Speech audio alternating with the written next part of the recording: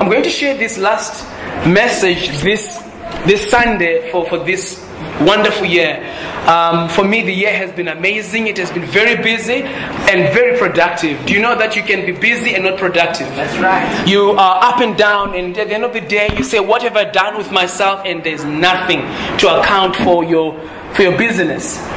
But the Lord has been good. Us sitting in this place is a sure sign of the faithfulness of God. Christmas season, I grew up in an environment where Christmas was celebrated. Christmas was one of those seasons where mom would start getting us to decorate the house from probably around this time. For 14th, the 15th of December, we would start putting up stuff in the house to a point where the house is over-decorated. I grew up in an environment where mom and my sisters would bake cakes. We actually ate cakes every single morning. For as long as I remember, they baked cakes for us. We didn't buy bread, but they would bake cake. So I think my wife can bake, and so that tradition continued. So I don't miss being at home. But Christmas was such a great time of celebration. Mom would write cards out to our relatives. Back in the days where you'd write a Christmas card, you'd send it out, and would expect some to come back. And then there came a time when some of the cards were no longer coming as quick as we expected. We'd recycle the old ones, we'd put them up. You would agree with me that for a long time, Christmas has been over-commercialized. Yeah. You'd agree with me that a lot of us get into Christmas and we actually forget why do we celebrate Christmas. Yeah. And I've realized that the enemy has actually used that commercialization of Christmas to steal the meaning of Christmas from us as believers. It's a season where a lot of people will go out and visit relatives. A season where people will just party. A season where a lot of people will actually drink themselves to death. Yeah. But you as a believer, what does Christmas mean to you?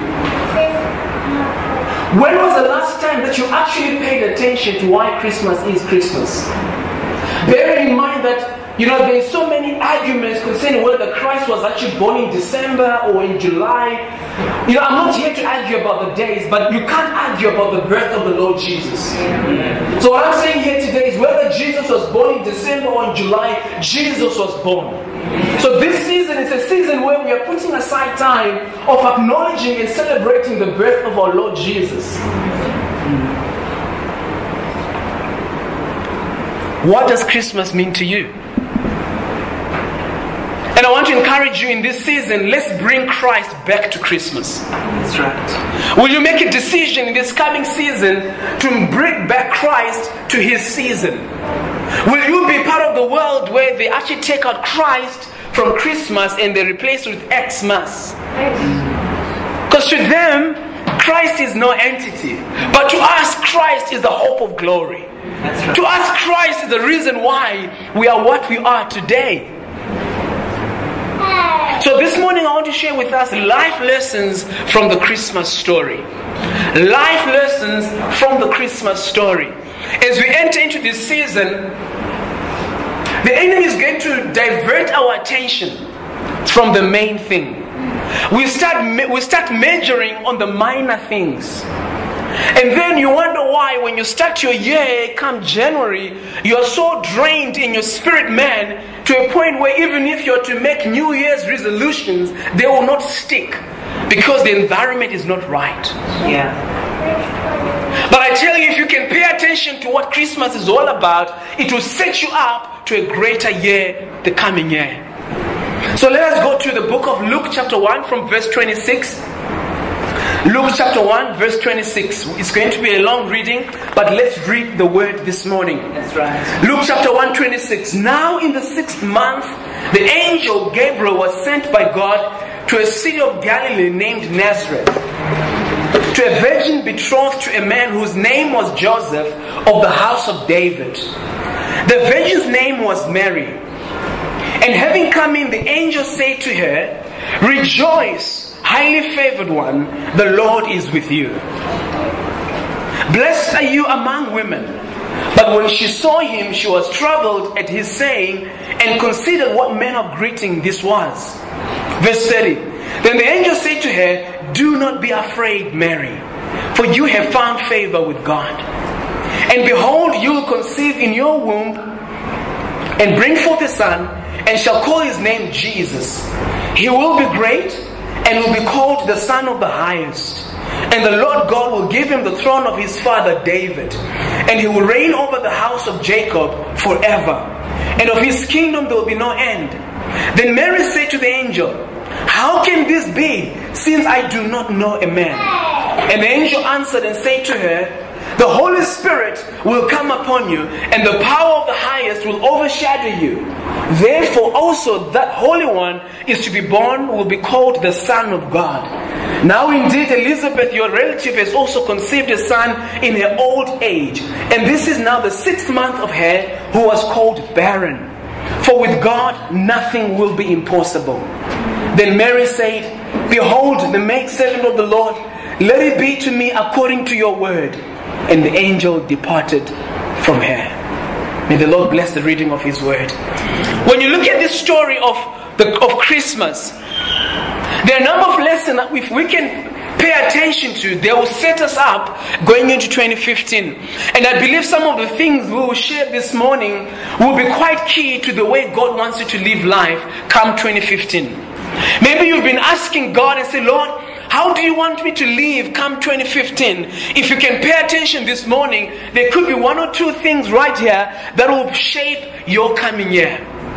Now the Bible says an angel came to Mary, and the angel just came and gave forth a profound greeting to Mary. And Mary was shocked, Mary was surprised what manner of greeting this was. The first lesson that we draw from this Christmas story is that we serve a God who makes promises and keeps the promises. That's right. We serve a God who makes promises and he keeps them. To a layman person, this might sound nothing serious, but when you have been promised by so many people and they've never come through, you are bound to have issues when God starts making promises to you. Because you're saying, what is the difference? So many people have made promises in my life and they've never come through for me. Especially if it was a father figure or an authority figure that has made promises and they never came through. But this morning I want you to understand that the God that you serve is faithful. He makes promises and he keeps them. That's right. So when you read in Luke chapter 1 verse 30, the Bible says, then the angel said to her, do not be afraid, Mary, for you have found favor with God. And behold, you will conceive in your womb and bring forth a son, and shall call his name Jesus. You see, the birth of the Lord Jesus was prophesied by prophets of old. Isaiah was one prophet who was so accurate in his prophecy concerning the coming of the Lord Jesus. When you read Isaiah 7 verse 14, the Bible says, therefore the Lord himself will give you a sign. Behold, the virgin shall conceive and bear a son, and shall call his name Emmanuel, which means God with us. When you go down in Isaiah 9:6, the Bible says, for unto us a child is born, and unto us a son is given, and the government will be upon his shoulder, and his name will be called Wonderful, Counselor, Mighty God, Everlasting Father, Prince of Peace. Now between the time of prophecy and when this prophecy was fulfilled, there was 750 years. I want to ask you a question this morning. What promises do you carry in your life today? And how far back were those promises given to you? Is there a word that the Lord has spoken over your life? And how far back has that word been spoken? You see, the birth of Jesus proves to us the faithfulness of God with regards to his promises. There's a scripture that says, though his promises are many, and yet they are yes and amen. As you celebrate Christmas in 2014, may you be reminded of the faithfulness of God concerning his word. Many times we give up too early. There's a word that God has spoken over your life, and you look at 5 years have gone by, 1 year has gone by, and you say, maybe God was not serious. You know, I want you to know that God values his word, and there will never come a time where God says, sorry, I did not mean what I said over your life. That's right. You see, when God gives you a promise, hold on to it, because He will follow through. He will bring it to pass. Our attitude to the spoken word will determine whether that word will be fulfilled or that word will not be fulfilled in our lives. Now, the issue is not with the word. The issue is with the recipient of the word. What has been your attitude to the word of God? When you read the word, what is your attitude with regards to the word? Numbers 23 verse 19 is scripture that we know. The Bible says, God is not a man that He should lie, nor a son of man that He should repent. Has He said it, and will He not do it? Or has He spoken, and will He not make it good? If man has betrayed you before, if man has not followed through their promise, I'm so grateful today that our God is not a man. Therefore, let's put Him in a different category. He is God all by Himself. When you read Isaiah 46 verse 9, the Bible says, remember the former things of old. For I am God and there's no other. I am God and there's none like me. So if I have disappointed you in the past, you have a reason to celebrate, because God is not like me. He says, I am God like no other God. I'm not like any other man.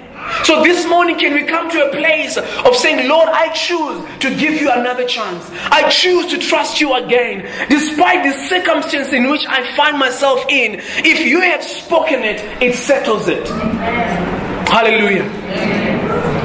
He says, I'm God and there's none like me, declaring the end from the beginning, and from ancient times things that are not yet done, saying, my counsel shall stand. You see, the counsel of the Lord is found in His word. So when God speaks to you, He is talking about His counsel.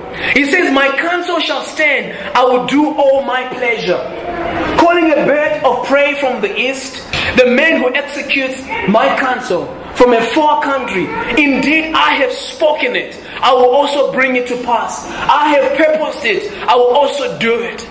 So as you celebrate Christmas this year, in the same way that God followed through His word after 750 years, I want you to go back to the promise of God over your life.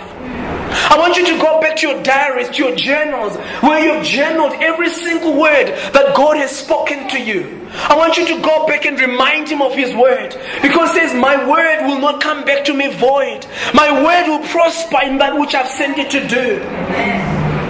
If it was the word of God, He will surely follow through. If it was coming from the mouth of the Master, He will follow through. I want you to know that the word of God is like a messenger. It's like a messenger that is sent out, and that messenger is not allowed to come back until the word is fulfilled, until the message is delivered and received.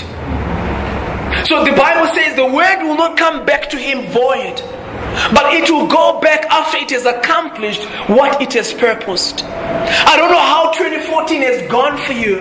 Maybe it has been filled with disappointments. Maybe 2014 has been a difficult year. But I want you to know, if you go back to the word, your 2015 could be a better year.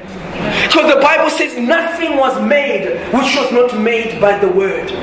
So if you carry the promises of God, you got to go back to that place. What is the second lesson that we learned from this Christmas story? God is not interested in your ability, but in your availability. God is not interested in what you can do, but He's interested in your availability. So when you read in Luke 1 verse 34, the Bible says, then Mary said to the angel, how can this be, since I do not know a man? And the angel answered and said to her, the Holy Spirit will come upon you, and the power of the highest will overshadow you. Therefore also that Holy One is to be born will be called the Son of God. When you go down to verse 38, it says, then Mary said, behold, the maidservant of the Lord, let it be to me according to your word. And the angel departed from her. God had an agenda and was looking for someone to use to bring it to pass. God wanted to redeem His people. And I want you to know that even today, God has an agenda on earth. God has a mission that He wants to fulfill. And He has always had a mission from the beginning. From the time that man was was separated from God. It's like God was on a mission to bring back his people. God was on a mission to call back his own people. When you read Isaiah 6 verse 8, the Bible says, "Then I heard the voice of the Lord saying, whom shall I send? Who shall go for us?" God is on a mission. But that mission will not be fulfilled unless he finds an individual that is available. How available are you this morning? You see, the favor of God came upon Mary, and she became part of God's delivery plan. Are you available this morning to become part of God's delivery plan? Come 2015. Do you know that being used by God is finding favor with God? It's an honor for you and I, for God to say, can you partner with me in what I'm about to do on earth? You see, Mary was a virgin. Mary was engaged. So Mary could not have given birth because she was a virgin. She had not known a man. So what this angel was asking her to do was a near impossible, or was an impossible mission. It was not going to be possible for Mary to give birth to a child. Now I want you to know that when it comes to the things of God, it's not about what you can do. It's about what? It's all about what you're availing to God. You see, as you celebrate Christmas, ask yourself, am I available for the Master's use? Because you see, if Mary was not available to be used by God, I don't know what God was going to do. But God being God, he was going to come up with another plan. Because you see, none of us are invincible. But Mary was favored and honored by God. And Mary was about to miss an opportunity to be used by God. And she started giving reasons. What reasons have you been given in 2014 for you not to be used by God? What reasons have you been giving to God when God has been calling you to stand and declare certain things? That's right. You see, the angel made it clear that it was not for her to figure out how things were going to work, but it was for her to provide the womb.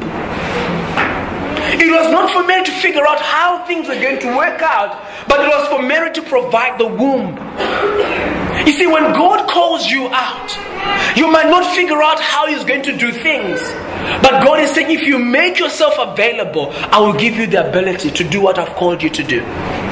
Because you see, God is in the business of calling those who are downtrodden, those who seem not to have anything on this earth or any title. God is saying, I want you, because in your weakness my strength is made perfect. Amen. And Mary finally gave the right response, says, behold the maidservant of the Lord, let it be to me according to your word. Question, what is your response to the calling over your life?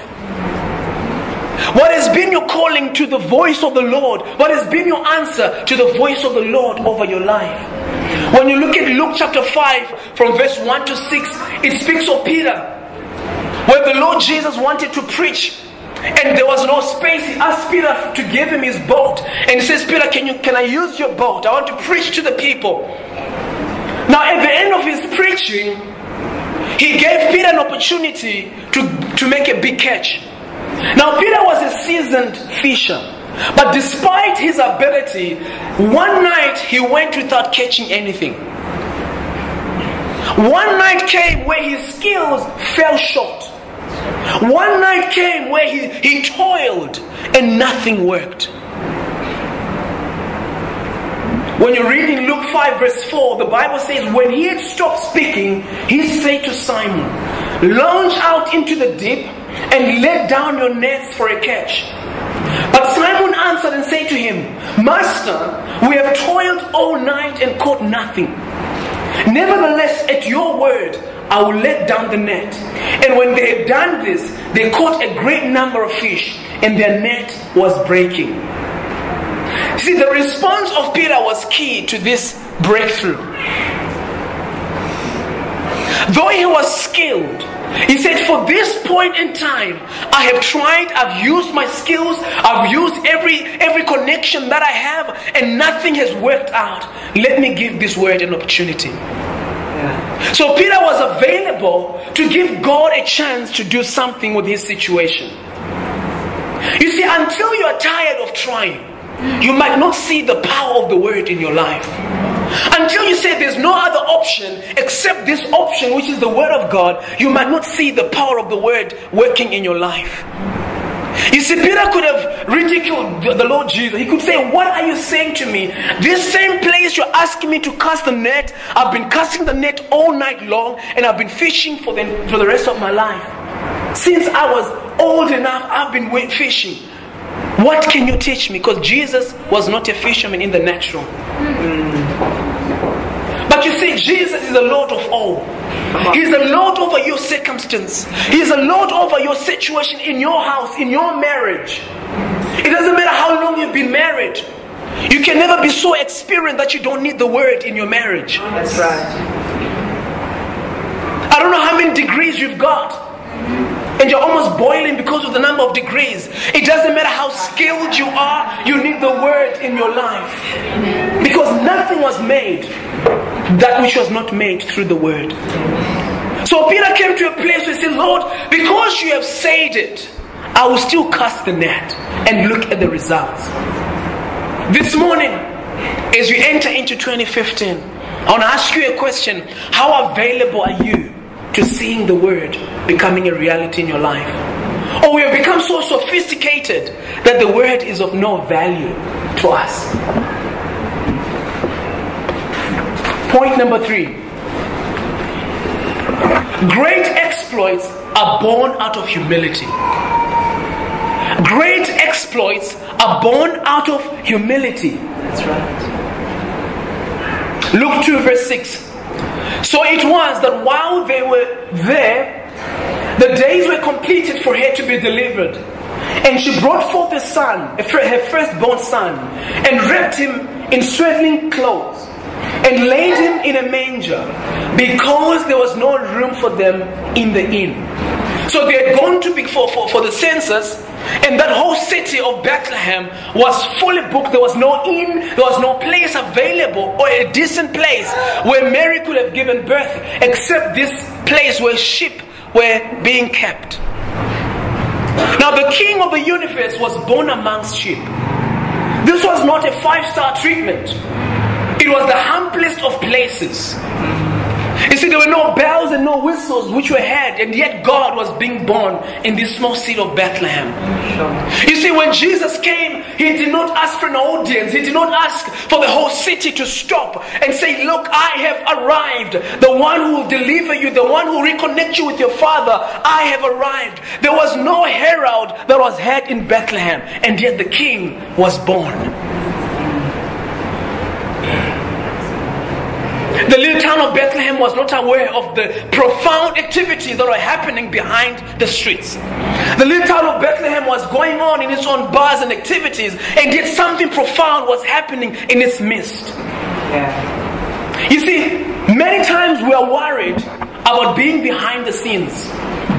We are worried about not being the main man or the main woman. We are worried about not being called titles. We are concerned about not being seen where everybody else is being celebrated. Yeah. But I want you to know that each great exploit is perfected behind the scenes, before it is revealed on a public platform. That's right. Each great exploit is perfected behind the scenes before it's exposed on a public platform. Yeah. You see, when God is allowing you to be in a place of humility, in a place of hiddenness, He is working you out and perfecting you, so that when you are ready to be revealed, you will be without blame, you'll be without spot, you're able to withstand the pride that comes with being in the spotlight. Yeah. All public victories are preceded by private victories. All public victories are preceded by private victories. Have you been able to overcome your issues with your wife, with your own kids, before God can entrust you with an entire company to deal with? Come on. Have you been able to overcome pride when God has given you the first car, before He gives you a whole lot of businesses? Could it be the Lord is saying to me, Michael, I still want you to pass this test before I expose you. I care for you so much that I don't want you to fall in front of people. Come on. The Bible says, humble yourselves in the sight of the Lord, and He will lift you up. James 4 verse 10. 1 Peter 5 verse 6 says, therefore humble yourselves under the mighty hand of God, that He may exalt you in due time. 2014, what has been the state of your heart concerning this matter? Maybe you've been in this church and you know that God has called you to be teaching the word. God has called you to be doing certain things. And something is rising up inside of you. Don't they know that before I came to this church, I used to preach in crusades. I used to be called titles. But when Jesus was born, no sirens were heard in Bethlehem. And yet, the King of Glory was born. Somebody says, if you're not a good follower, you cannot be a good leader. Yeah. Before we all become leaders, you've got to be a great follower at some point.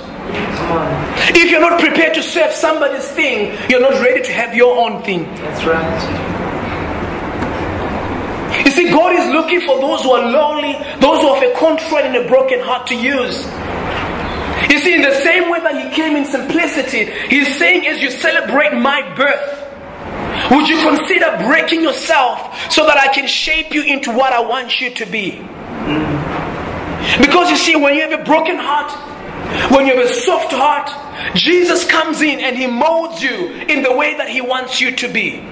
He changes you and He shapes you into that vessel that He wants you to look like. But you see, when I'm a hard person, the one way that He can change me is to break me. And in that moment of brokenness, He reshapes the whole vessel. You see, the Bible is full of stories showing how great men had to experience moments of humility and moments of hiddenness. I can talk to you about Moses, where Moses was very aware that God had called him to deliver the children of Israel. Moses was aware. That is why he saw one day the Hebrew and the Egyptian, they were busy fighting, and he stepped in and thought his time had arrived. But God was saying, you're not yet done. You're not yet ready for this work. And out of this incident, we see God chucking him into the desert and was placed under his father-in-law's school. If you are married today, there's nothing as challenging as staying with your father-in-law. There's nothing as humbling as staying with your father-in-law. More so working in your father-in-law's business. It's generally not that easy. I'm not saying it cannot be done. But Moses was placed under his Jethro's leadership. Moses was placed in a desert, and for 40 years, the man of God who had been called to deliver the children of Israel was now looking after sheep and cleaning them of their sheep dung. What was happening here? God was training him in that moment of humility. God was fashioning a character that he wanted to come out for him to be ready to face a Pharaoh. You see, when God took Moses into the desert, He was preparing him so that when they come out from Egypt into the desert, he would have had an experience of the desert. You see, you cannot take people where you haven't been before. So when Moses took them out into the desert, it was not a surprise for him. It was not a shock for him. When they were complaining about the lack of water, he knew there was no water in the desert. He was ready for it. So what am I saying here? Don't run away from that moment of humility. If it is your season, stay put. Allow God to accomplish His work in your life. I can talk to you about Joseph. Joseph was a highly favored man or boy amongst his brothers. Joseph was loved by his dad. I would call him the blue-eyed boy. His dad loved Joseph so much. But I want you to see that when Joseph had a calling and this dream in his life, God took him from a place of being prominent, a place of being the favored boy, to a place of being a slave boy. And from being a slave boy to being an imprisoned slave. How low can you go? You are a slave and then you are in prison. How low have you gone? But throughout his journey, the Lord was preparing him for his calling. I can talk to you about David. When David was anointed as king, he did not go into the palace straight away. David went back to look after his father's sheep. And at some point, David was promoted to go serve the king and playing the harp, for this king was tormented by a bad spirit. From that place, David went and started fighting the wars of the Lord before he got to the palace. By the time he got there, he had learned what it meant to look after sheep. He had learned what it looked like to look after the king. He saw the king living out his life. He learned the bad, the good, and the ugly. Great exploits are born out of humility. Lesson number 4. God wants to trust you with his secrets. God wants to trust you with his secrets. When you look at Luke chapter 2 verse 8. Now they were in the same country, shepherds living out in the fields, keeping watch over their flock by night. And behold, an angel of the Lord stood before them, and the glory of the Lord shone around them, and they were greatly afraid. Then the angel said to them, do not be afraid, for behold, I bring you good tidings of great joy, which will be to all people. For there is born to you this day in the city of David a Savior, who is Christ the Lord. And this will be the sign to you. You will find a babe wrapped in his swaddling clothes, lying in a manger. These shepherds were up and about doing their own thing, and heaven smiled at them and revealed this great act. You see, when you're busy serving God, busy doing what God has called you to do, God will reveal to you what he's about to do. You see, God does not want us to be in the dark with regards to what he's about to do in our lives. There's an illusion, there's a thinking, there's a myth that God wants to play hide and seek for us, on us. Almost it's difficult for us to see the will of God and to know the perfect will for us. But I want you to know that God takes pleasure in revealing mysteries to his own children. The question is, are we willing to hear what the Spirit says at all times? He takes pleasure in announcing things on earth before he does them. You can see in Amos chapter 3 verse 7, where it says, surely the Lord does nothing unless he reveals his secret to his servants, the prophets. I believe that we are a prophetic people, and through the word of God we have access to the mind of the Father. Through the word of God we have access to the divine nature of God. Through his promise we can access to what God wants to do. You see, I'm reminded of Abraham in Genesis chapter 18 verse 17, where God and these two angels came to him, and they spoke about the birth of the son Isaac. And when they were about to leave and they were walking out, and God started saying, shall I hide this thing to my friend, what I'm about to do to the city of Sodom and Gomorrah? Should I hide it from him?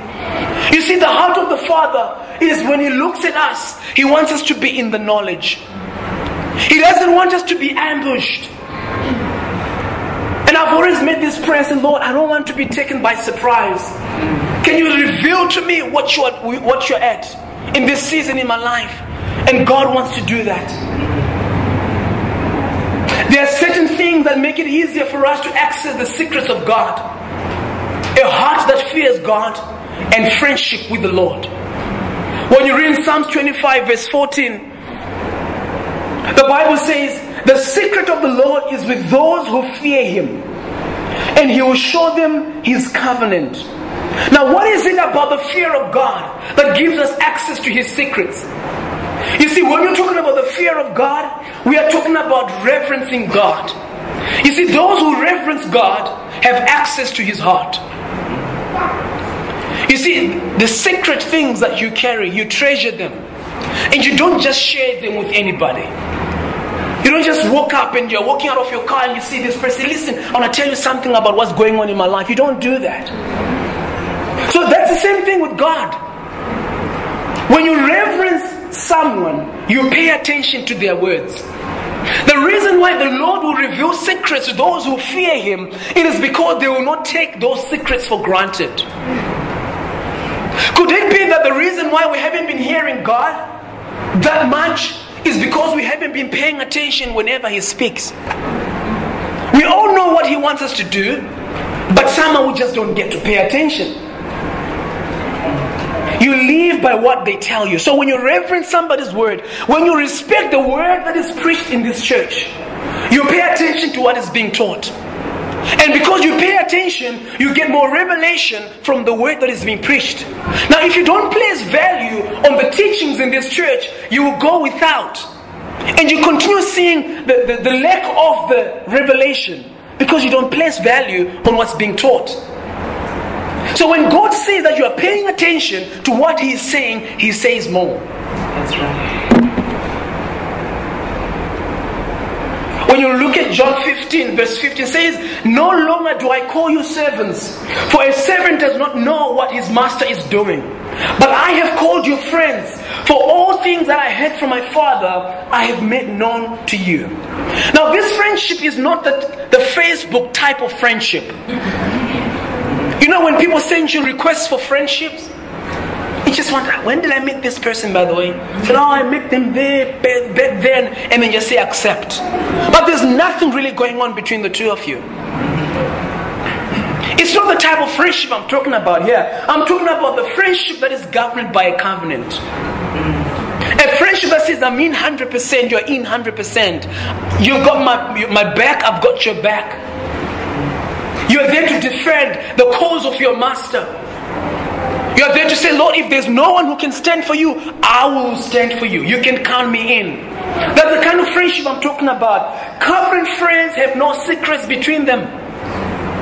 So because of the friendship you have with the Lord, there will be no secrets. He will wake you up in the middle of the night and say, listen man, I want to tell you this, because tomorrow this is what I'm going to do. I want you to be ready. Would you want to be part of what I'm doing? So as we get into this season of Christmas, let's be wary lest the enemy takes advantage of us. Can we pay attention to what Jesus came in for? Let's pay attention to this season and say, Lord, will you speak to me? Lord, can you give me a word for 2015? For you are speaking God. Lord, would you break my heart? I want to be used by you. I want us to stand up this morning.